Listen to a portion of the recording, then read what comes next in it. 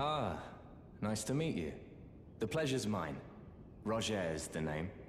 A sorcerer, as you might have guessed. I'm looking for a little something here in the castle. When I'm not hot-footing it from the troops, that is. But enough about me. What are you doing here in Stormveil Castle? This place is bristling with tarnished hunters, you know. They sacrifice our kind for grafting. Not exactly a place I'd stroll into without a purpose in mind.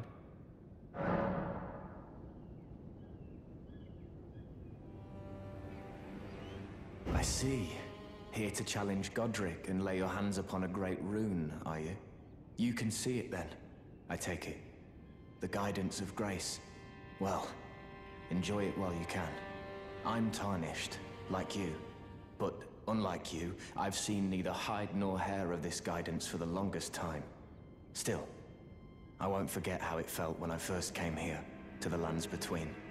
I'm privy to a few magical battle arts. Would you care to learn one? As a fellow tarnished, once guided by grace, I'd love to help you out, if it please.